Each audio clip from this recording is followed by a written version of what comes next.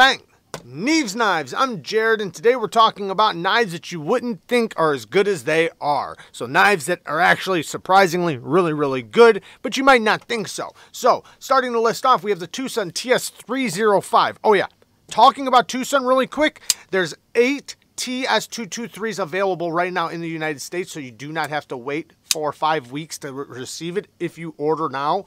I will have a link down in the description. Like I said, there's only 8 of them as far as I know in the United States right now, but you can get them pretty quickly if you order using the link down in the description. The rest of them are probably going to be overseas, so you'd have to get them pretty quick, but this is my favorite TWOSUN.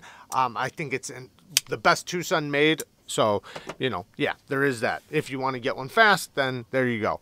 So, the TWOSUN TS305. It has somewhat of an upswept blade.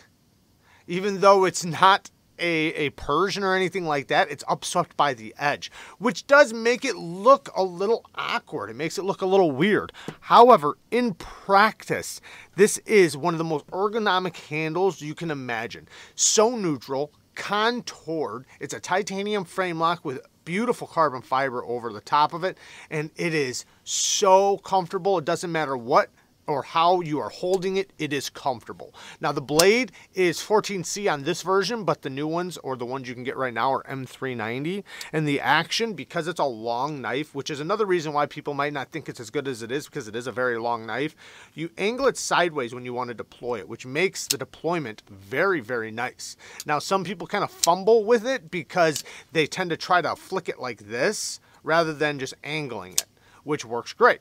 And the front flipper is exactly the way you want a front flipper to be, the exact type of jimping you want, and it is nice and grippy. The jimping goes all the way around the front flipper, and yeah, what a great front flipper. It works great. Good access to the lock bar, very smooth on the drop, and it almost looks like an integral because of its sandwich construction, but yeah, in practice, this knife actually cuts really good, and it works as a great knife. It just has a little bit of an awkward look to it, and the blade, you know, it kind of feels a little awkward because it upsweeps a little bit, but in practice, it's great. Next, the KIZER ROACH. Now, this is not the original one. The original one was a titanium frame lock. You might know the mini ROACH, which is a very popular knife, and there's a reason why. Beautiful spear point blade with a nice deep hollow grind. This thing has amazing cutting geometry, perfect sharpening choil, great ergos, and it has a removable flipper tab that I have mine removed from, and works great. The action is amazing. There's a reason why this knife is so popular. It's a great knife. But this is where it came from. So the original one was a titanium frame lock. Then there was this one, and you can get these still. This is the KIZER ROACH, the full-size ROACH. This one's an N690 steel, and beautiful micarta. This is really good quality micarta, nice and supple, very soft. Now, the reason why you might not think that this is as good as it is just because it kind of looks a little, how can I say it? It's big, bulky, and it looks like it's trying to put you into weird grips. But in practice, this thing is a utility cutting beast, very comfortable the way this angles down. It is so comfortable in the hand. And then to do slicing and cutting, you have such good ergos. It's almost like you're holding a fixed blade when you're breaking things down and cutting things. So it is, in practice, a fantastic user. This is a great work knife. Now the action is straight guillotine.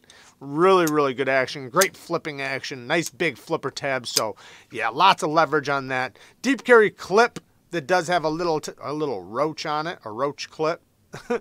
But anyways, yeah, this thing is an awesome knife. And if you didn't even know it existed, because a lot of you know about the mini, but some of you might not know about the big one. Next is the KUBEY KU122. Now this one, it's a little ugly. However, this is such a useful knife. I cannot express that enough. It is extremely useful. So I have a full review on this if you want to check it out. But this thing is, well, look at the blade. The blade is somewhat of a leaf-shaped blade, but look, the tip is so acute. It is an absolute laser beam. I mean, this is one of the best utility cutters I have in my collection. So I can look at it and see that this thing's going to be useful by the blade shape and just the way it is. But a lot of people look at it and they're like, it's kind of ugly, right? well, sometimes great things, you know, don't look the best, right?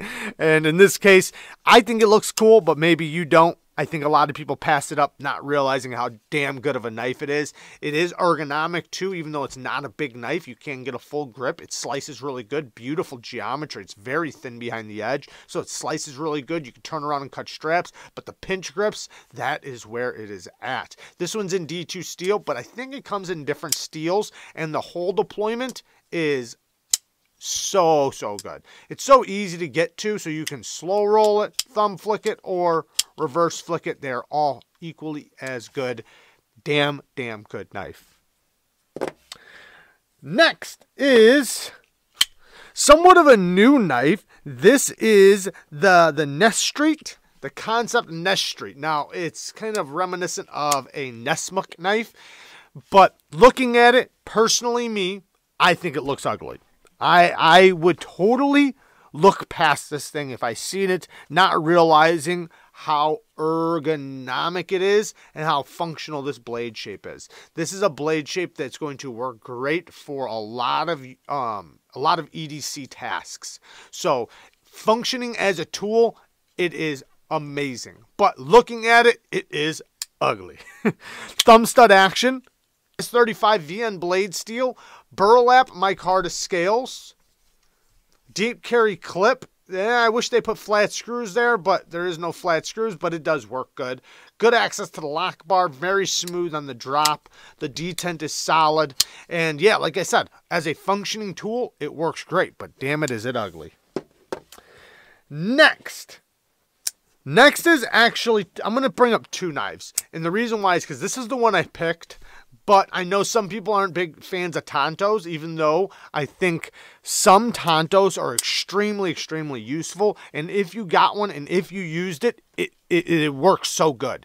You got this secondary tip that makes it to where you can open things up. You basically have two tips to work with. And in some cases, they slice really good. So this one is the SS1. This is the SQUIDWARD, but they're almost the same knife, just this one's with a drop point and this one is with a Tonto.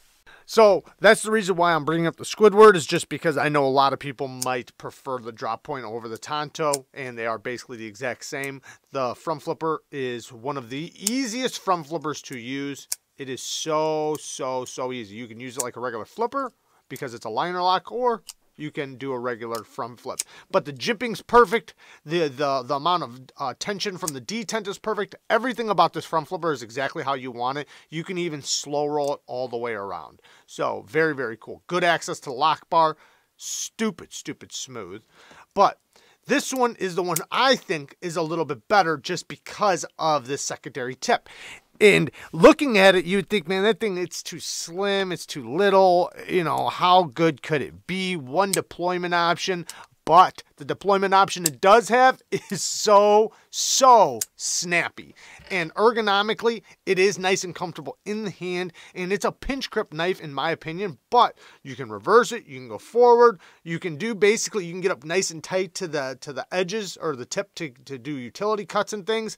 And in practice, man, this thing is so useful. It's actually a great little light duty EDC that I didn't expect to be so good. Now, the drop point version does have thicker geometry, and that's another reason why I like this one better. This one does have thicker geometry than this one, but they're basically the same knife. One's a drop point, one is a Tonto, and I think that this one definitely gets overlooked.